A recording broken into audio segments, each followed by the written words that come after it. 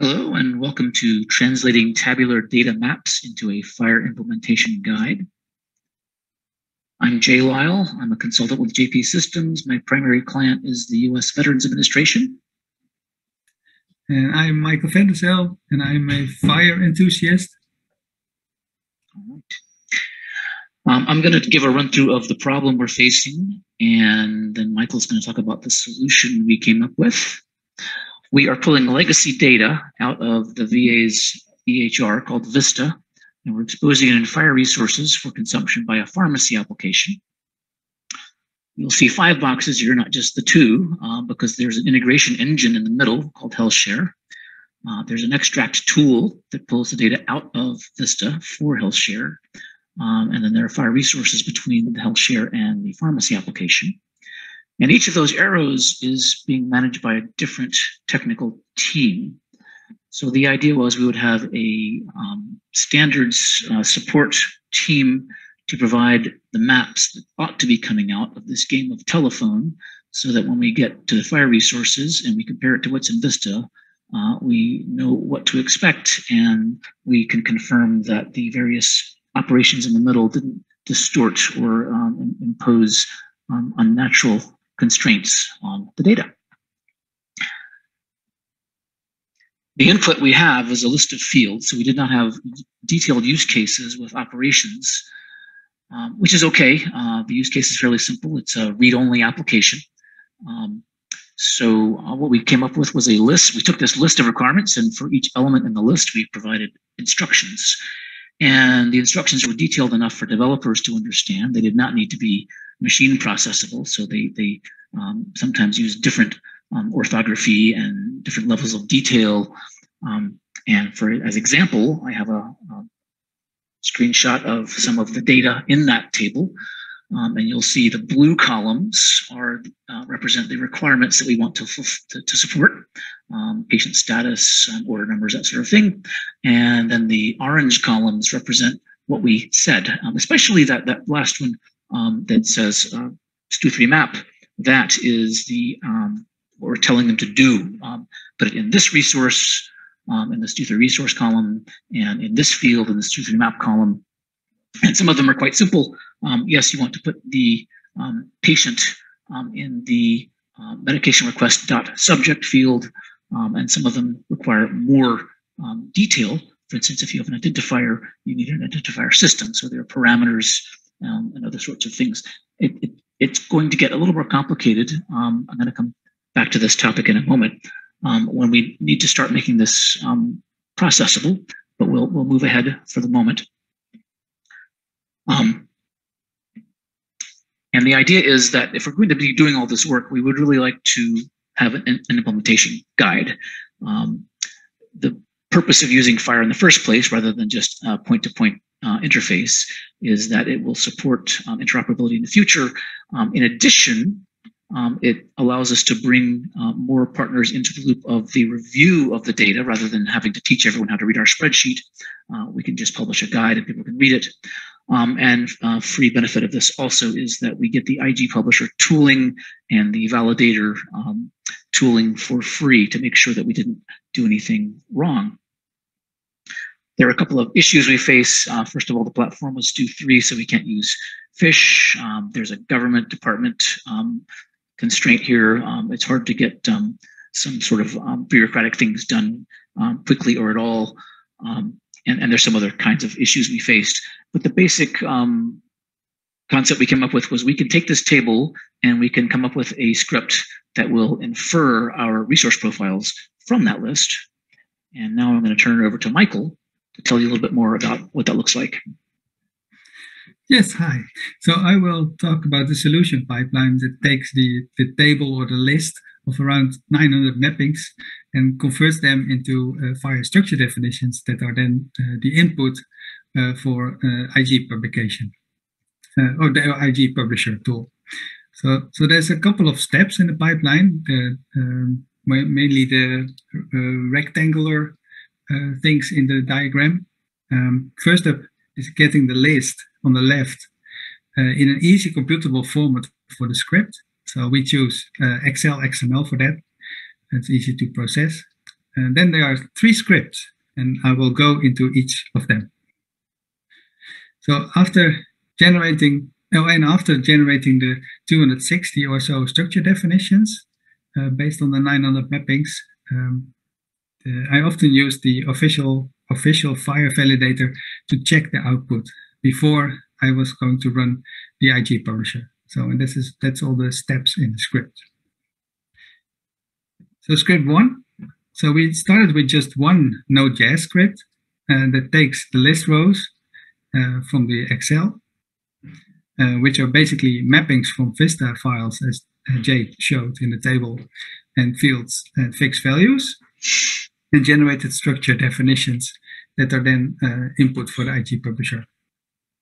So this initially resulted in a long list of errors and warnings, so that we knew that there are a lot of things that we did wrong. So often it also even crashed the IG publisher with big exceptions, and that had to do with the development of the IG publisher, but also of things we put in, because it was generated from the Excel. So we had to figure out what caused all the errors and how to fix them, or prevent them, or give guidance on how to fix them in the tables. So the type of errors were, among things, invalid characters in the paths, so and not existing paths, or missing type information, for example, for the fixed values. So there's a lot of extra information that we had to find somewhere.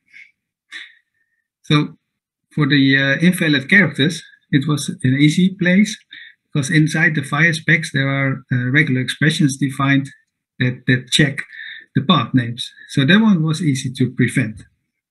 So we could tick that off of our list. So to figure out if the path is valid and if the types and what the types of each path was, we had to find a good computable source of the FHIR specifications. So and convert that into something I could use in the script. And that's where script 2 plays a role.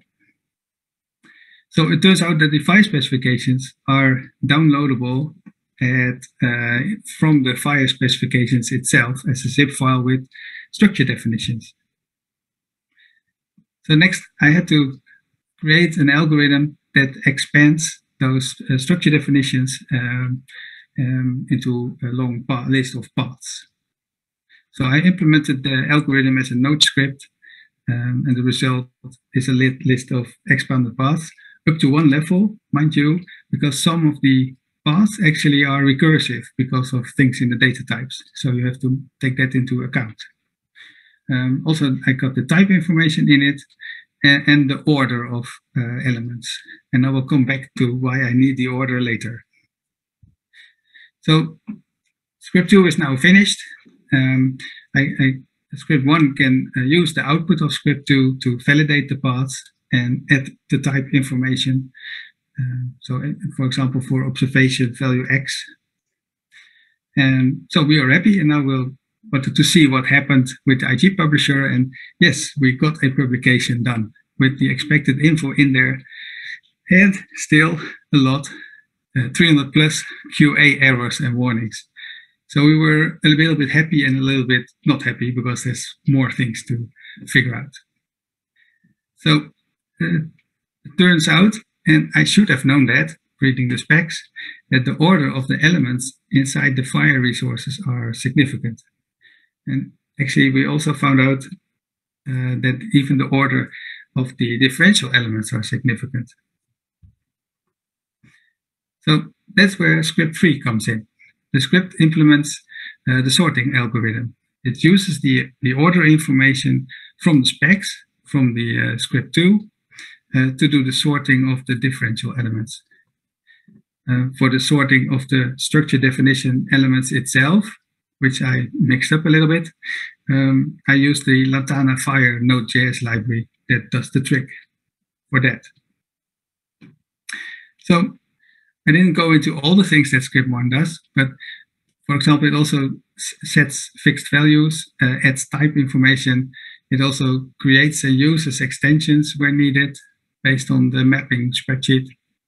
and it does a first go try on doing fixed values in extensions, which is still an open issue because we're unclear on how to do that. Another thing is change profiles with references, which it also handles. And so more than enough to fill more talks, but we don't have time for that. But the result of all these things, so script 1, script 2, and script 3, is that, yes, we now get a publication with almost no QA errors. So we are really happy because it's now just 16 errors as opposed to 300, which we initially had. And the best part of it is that most of those 16 errors are, we understand, they are explainable. So we know how to go on with that. So over to lessons learned, and I want to say my lesson learned first, and that's chat.fire.org is your friend. And there's a lot of good responses there and people that help you when you have questions. And now back to Jay. Thanks, Michael. Yeah, we won't go through all these lessons. We'll let anyone bring up questions about specific things if they want. My main was that the analyst-friendly list idea is difficult. That lists designed for people are hard for computers to consume, and vice versa. We had that original list, and as you may have noticed as I was showing it, some of those identifiers had letters next to them. That a requirement that maps to a FHIR element that also has constraints sometimes has to be split into 2 rows. So instead of having 1 row to tell us where the order status is, we'll have 1 row to tell us how to map the order status into the required FHIR status field, and a second row to tell us, oh, and then create this extension because you need more information than FHIR supports for that. Or as Michael mentioned, if we use a reference, and there's a path that crosses from one resource to another, that also needs to be split in 2 so that we can clarify that the first row tells you what secondary profile to use to record that element, and the second row tells you in that secondary profile where the element shows up. So the list that we wound up with supports the script, but it's a great deal more difficult for the analyst to read. I don't think that completely nullifies its value, but it does mean that, yes, we do not have the silver bullet list format that supports both analyst readability and computability. That is the content of our presentation. We thank you for coming, and we can answer any questions.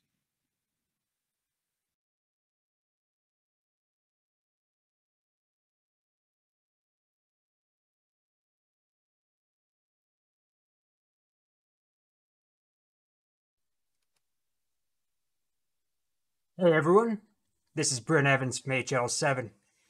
I've got Mike Vanderzeel and Jay Lyle here to answer your questions. Jay? Thank you. Yes, this is Jay Lyle. I see we have one question in our chat. Using the SDA model imposes another layer of translation. Could you consider using something else that would be more direct? Well, I think there's really 2 answers. I did not. I was brought in later. That's a decision that was made. So the reason for using the SDA layer is that it is a integration engine that can point to many different formats. So it will support translation into FHIR or to CDA. There may be others, but so having sort of the magic central data model is always a lovely thing, but of course it does mean you've got yet another data model. So yes, that's been an issue, but I'm not really sure we have a way around it. Does that answer the question?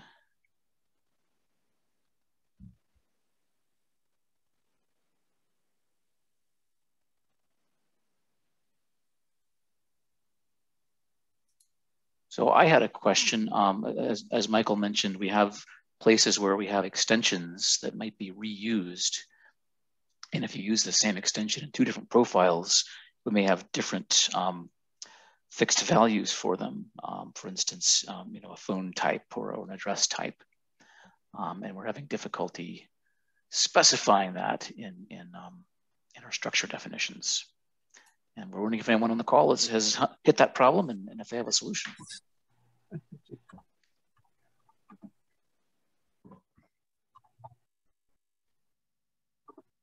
One second.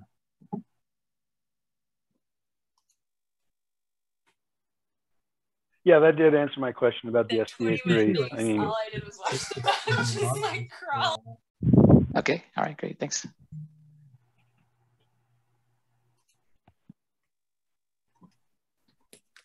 Yes. Everything okay here? On June 1st. Is it in GitHub? It might be. Mike? It might be one more. It might be one more all in. And the project is in GitHub. Can we share the URL in the chat?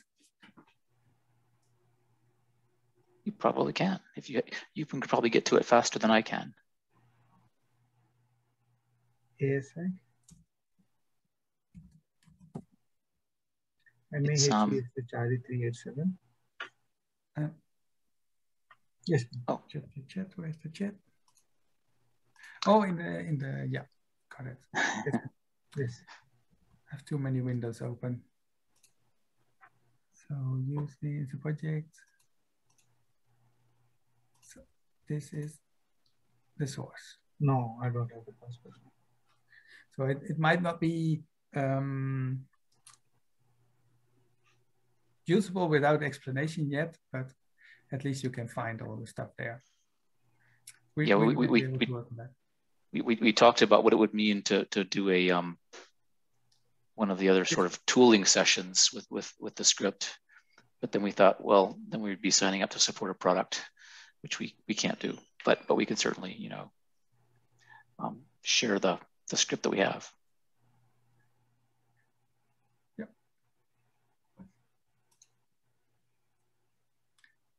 That's it.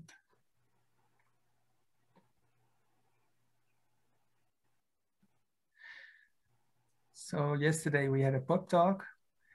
Don't know if people joined it, but I reckon that this is something that people are really looking for and have different ways of solving.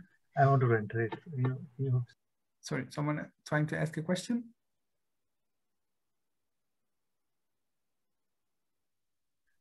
I think it's an open mic. Yeah, it was interesting. I wasn't able to stay very long. Not everyone creates profiles. I just watched the V2 mapping, Hans's presentation, and there's no profile there. It's just the maps. But again, we're hoping to support 2A in the future. Yep. So I guess if there's no questions, we may be done. All right. Thanks, guys. That was awesome. And this recording will be posted in Whova. So anyone who wants a copy can grab one there and, enjoy the event. And we'll see y'all later. Thank you, Bren.